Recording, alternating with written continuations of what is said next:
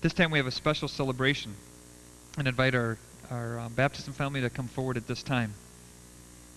We celebrate baptism in many ways to fulfill the scripture we just read.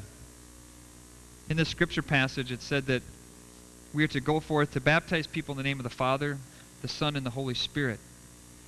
So the baptism we'll be celebrating this morning is one of the ways we live out this commissioning, this great commission. There's symbols here that maybe you have seen in other baptisms. We have the candles that represent and remind us of the light of Christ. We have the water.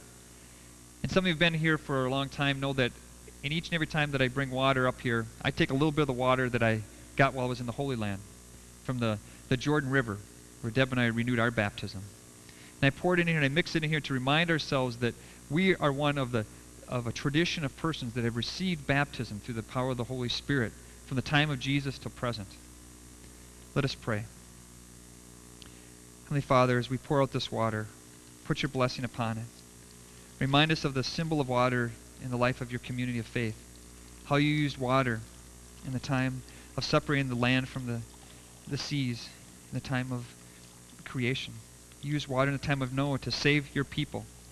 You used the time of water in the time of Moses, again to save your people as you parted the Red Sea.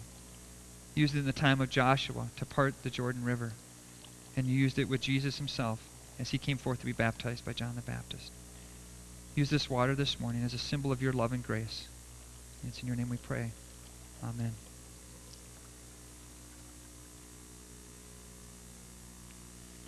In baptism, we ask two very simple questions. The first question is about the faith of those coming forth to be baptized and those sponsoring. And the second question we ask is about them raising the child in the faith.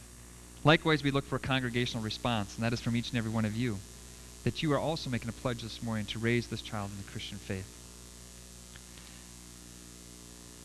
Do you accept Jesus Christ as your Lord and Savior and put your full trust in him? Please respond, we do. Do you promise to raise these children in the Christian faith? Please respond, we will. Come forward just behind you right now. I'll take Amber. What name giveth you this child this day? We do this thing called the naming.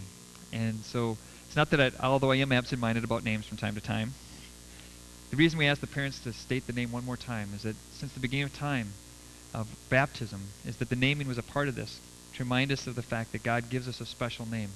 And when we are called forth in heaven, it says in the book of Revelations that each of us will be called by our name, the one that Jesus gives us specially. Amber, Renee, Ashfeld, I baptize you in the name of the Father, and of the Son, and of the Holy Spirit. Amen. May God keep you, direct you in all that you are. I'll be taking Amber out over here. And Chris, will you hold Amber for a little bit here?